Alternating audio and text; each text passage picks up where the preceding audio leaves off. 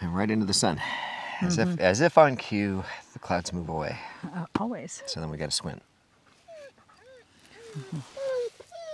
I'm Gilbert Godfrey. Thank you. Welcome back to the Renewed Homestead, because I got to squint into the sun.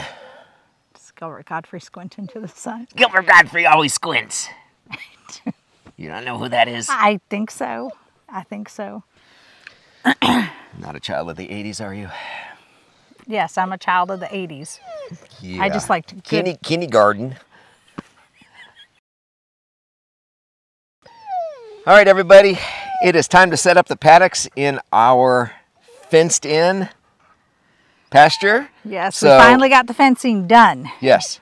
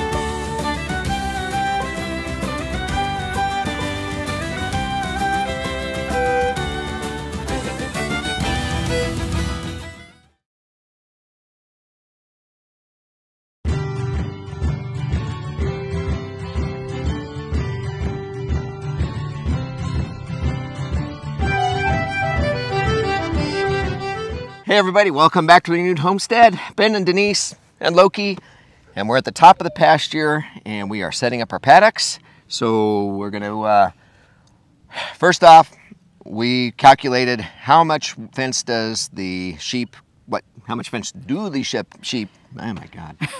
How much space do the sheep have in their electric netting? Currently. So it was 164 feet and 100 feet of the two fences. So divide that by 4 sides, you've got 66 feet.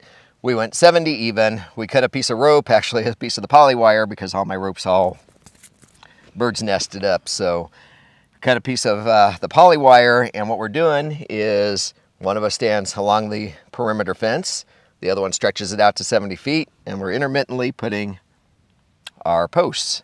Now these are the temporary posts. Yes, I can steal this one. These are just the temporary step-in posts while we figure out exactly how we want this to be, and at a future date we might do a little more permanent posting, but for now, that's what we've got.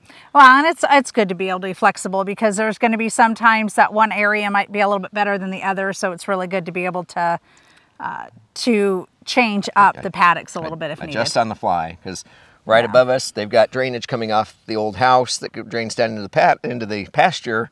And so there's one area that gets really muddy, so we might want to have to go around that. Now we did, during wet season. You did try to cover that up some. We tried to divert it. We'll just leave it at that. We tried to divert it. Yes. So anyway, so we're going to take you along while we measure this out. We've got the first corner one done and the one below it, but the sheep have already been through here. So we're going to set up 2 more running sideways, and that will kind of give us a chance to see how it works, see how we do with it, see what we would change before we go, measuring these all out all the way down. Plus, we probably don't have near enough of these step-in posts to do it. Yeah, we'll have to buy more for sure. But anyway, all right, let's get to it. So what you folks are looking at right there in the foreground is the corner between 1-2 paddocks. This will be 3-4, so that's the actual corner spot. Now we're measuring down. We're already measured there, so go ahead and step across that way. Loki, Loki, we're not fishing for doggies. Oh, sorry, it's hooked on the rose bush. Another reason to love the rose bush.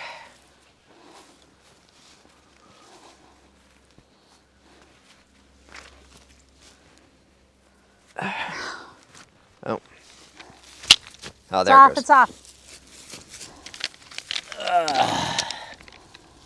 Cannot wait for the cows to eat the rose bush. You got hold of it? Yep. Slide down a little bit more there.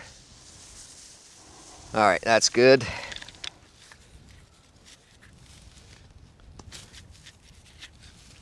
Imagine that, I hit a rock. All right.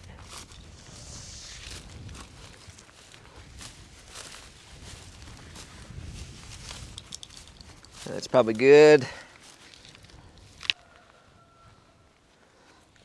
Hey, that's not bad. I was only off by 1.5 feet, estimating 70 feet. There we go. All right. We have a square. All right.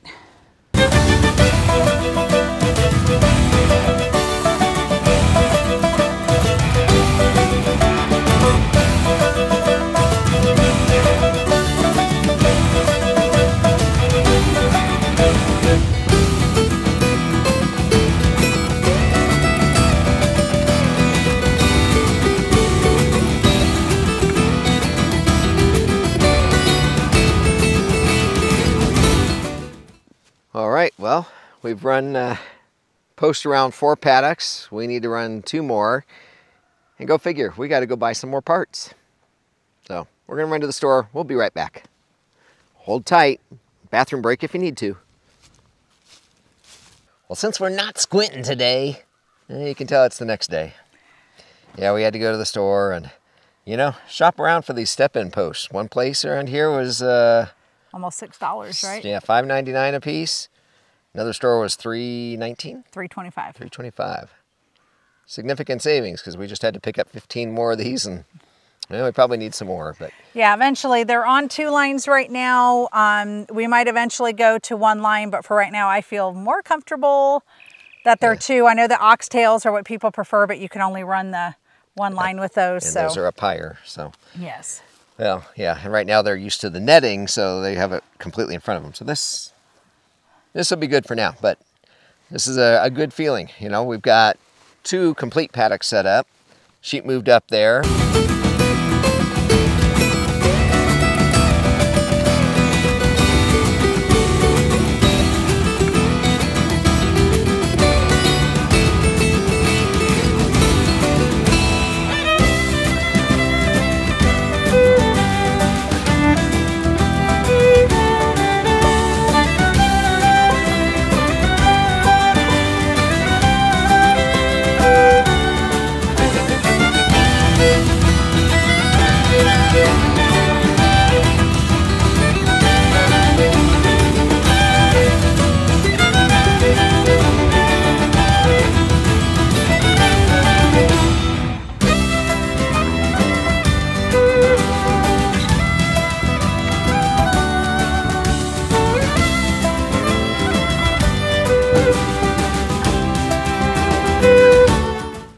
Before we got the power to it, Spartacus decided he was going to go on through, but the power of sweet feed. Yes. Oh, I guess I should have had you record that. It was too late. Come up with the scoop full of sweet feed. Spot shakes it, and he comes charging down the hill towards her. I'm like, well, get up here where the gate is so he doesn't overshoot where we want him to go. But, yes, they don't get it very often, but every once in a while it is a useful tool. and they know what it is. So. Yes, they do. Anyway, so in some ways I'm hoping Billy doesn't watch this video because he will be sorely disappointed in my knot tying skills.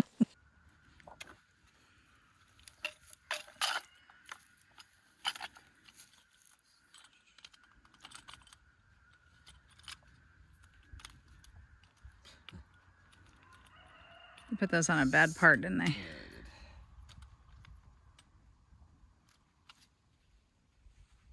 Yes, they did.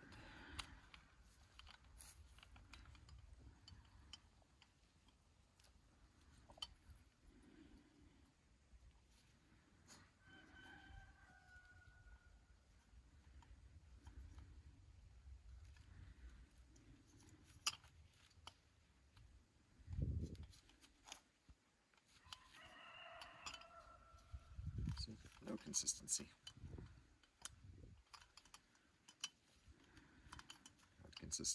consistently bad, not consistently good. Just want it to hold.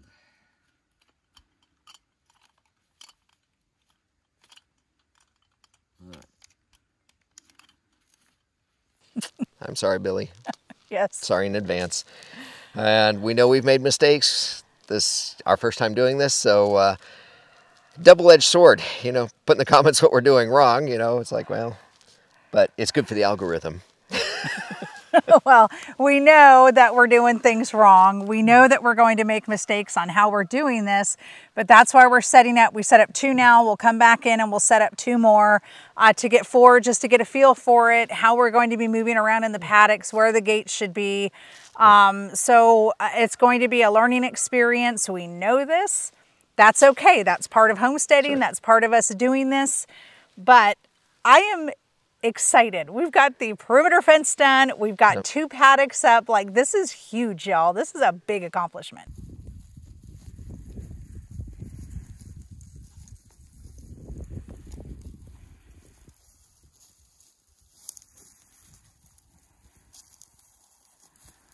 Yep. So, yes. I know he's still looking at the work that needs to be done, but I'm like, celebrate the wins when we have them. Yeah. Yeah, and I think Billy just did a video about that. It's like, you know, kind of small bites, you know, take the small wins and appreciate what you get done. And I'm trying to do that. It's just, yes. You know, looking at all the cleanup that we have to do besides just getting the animals moved, and it's all right. There's just a lot of work, but that's all right. That's what we signed up for. That's what we signed up for, and we're glad we're here. Yes. I wouldn't trade it for the city again and for anything. No, we've got to. This is amazing. Yeah. It's amazing. Yeah. So let us know, as you saw, we're moving this out. We're using poly rope. We've got the step-in posts in. If you have some constructive criticism, we would love to hear it. If you have videos that you could recommend, because I actually looked online to try to see the best way to set up paddocks. And I know we've seen Joel Salatin's pig where they leave a row in between. So we're working on different things. So if you've got a recommendation for somebody that actually built paddocks and showed us how they did it, I was looking for that and I was having trouble finding it. So that would be much appreciated. Yeah. And I'm thinking down the road, once we have this established the way we want, maybe some of these step-in posts get replaced with T-posts, at least for like the corner between the paddocks, but we'll see. That's down the road. I like the flexibility, so we'll see. Because you never know what's going to happen. But once it's an established pattern, well, we don't have to drive them in so deep that you can't get them out. I know, but it's a lot harder to pull a T-post out than it is a step-in post. Well, it's not that bad now that we have a tool that just goes whoop right out. That's our neighbor's tool, not our tool. They're so far away that we can't borrow it again. I like the flexibility because you never know what's going to happen. Right? You never know. Like I said, what if we end up with 3 cows and only a couple sheep, or no cows and all kinds of sheep all of a sudden? Or, you know, I'm just saying. And what if we wind up with a partridge and pear tree? I'm just saying, you never know. Flexibility. Somebody's got a birthday coming up. T-post puller? That's your gift. I want kettlebells. Which, by the way, my Christmas gift finally got here. Anybody else having trouble with their delivery? Their mail delivery? Yeah, it took forever. This was ordered before Christmas, but it's a genuine, real 100% Leatherman, because I can never find tools when I need them. So yes, I thought it would be a good gift. Did you think it would be a good gift, or was it a gift to stop me from whining about not being able to find my tools? No, it's because I knew you would enjoy it. That's right. Now, as long as I don't lose it. Somewhere down there is my other knife that William gave me. It hooked on a fence, and you know. We'll find it. Yes, you'll find it with the lawnmower next spring is what you'll do. Yes, but like we said, we know we're making mistakes. We know we're making mistakes we don't even know that we're making, but we will eventually know that we're making those mistakes, if that makes sense. Yes, dear. Yes. All right, but thank you so much. This is a big victory for us, and I can tell you it is so much easier to open a gate, let him through, than having to take up the netting, put it back in, deal with the rocks. Maybe you should put a link to one of the previous moves so they can see what we went through. Yes. For the new subscribers. Yes. And if you're not subscribed, please go down right now. Click that. Click the little bell button so you get alerts. Yes. And while you're down there, well, as soon as the video's over and you've hit that thumbs up button, go over to renewedhomestead.com/shop and get our homemade deodorant. Homestead and farmer approved. That's right. Didn't want to use the other. No. And coming very, very soon, we're sealing the deal on something else special that we'll have on our website really soon. It's really cool, and I think you guys will appreciate it. Yes, and if you can still work the soil, we can still get some comfrey root out to you. Yes. We do not dig it up until you order it, so it will be fresh when you get it. Right. So. Yeah, it's not sitting on the shelf because, yeah. Yes. All right, well, time to clean up, and look at that, another day gone. Those look like snow clouds. Nah. It's cold. They said rain tomorrow, no snow. Yeah. Possible snow next weekend, and got a special treat for you next weekend. Hopefully. Hopefully, if the weather holds out. If the weather holds out and the stars align and the fuel tank gets filled, we got a special surprise. It's the weather, but